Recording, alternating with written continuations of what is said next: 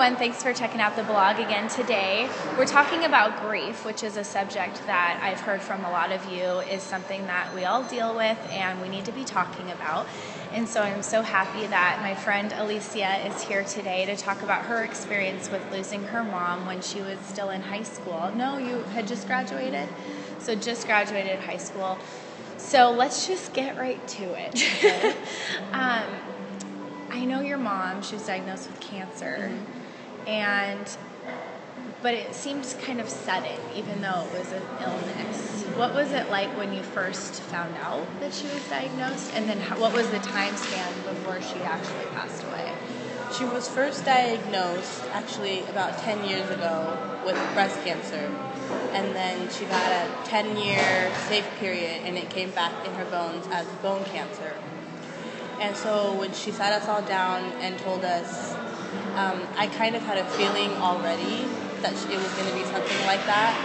But she had also told me at the same time that God had given her a scripture verse. And it's talking about her joy will come in the morning and sorrow only lasts for a little bit. And basically we had thought that it was a scripture verse telling about her healing and that it's going to be painful and you're going to go through this, but I'm with you and you'll be able to get through it.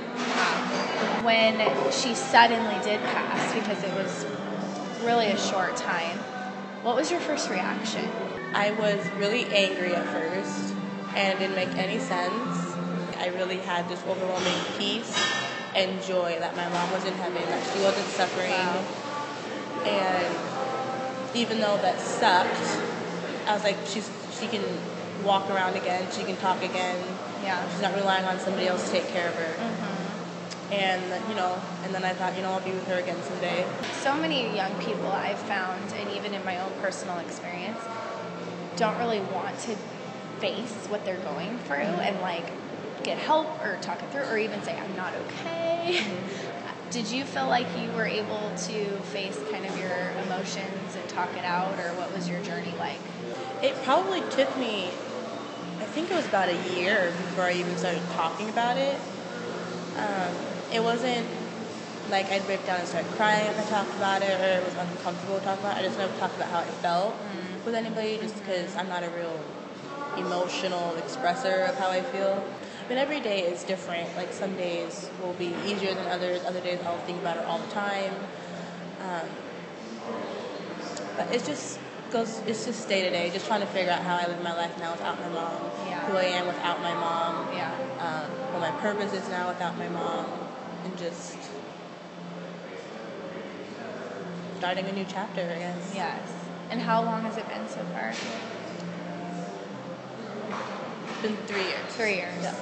So, they say that it takes about 5 years, 3 to 5 years to get over a tragedy. And I say you don't ever really get over it, but I do think it gets maybe worse before it gets better, and then it does finally get better, where you can remember the good things without, those gut-wrenching moments.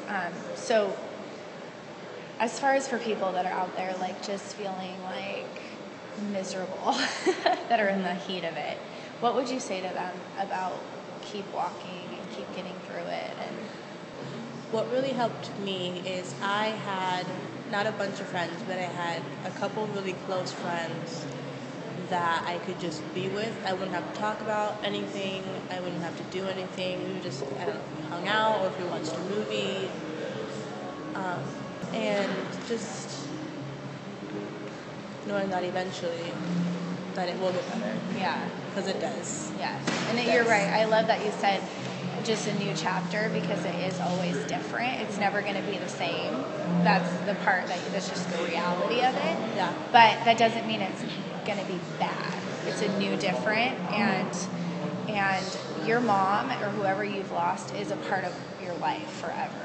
In you, who she was. I think even more so than maybe if she was here, because when mom or dad or sister or brother are here, you're like, get away from me, But just to have that conscious awareness of who they were, the good things about them, kind of we get to take that with us and try to aspire to be like that. So thank you so much for sharing your story. Thank you for having me. Yes, and we would love an update later on when more time has passed and all that. So, okay, cool. So we're talking about grief today, and I'm going to share a little bit more right now.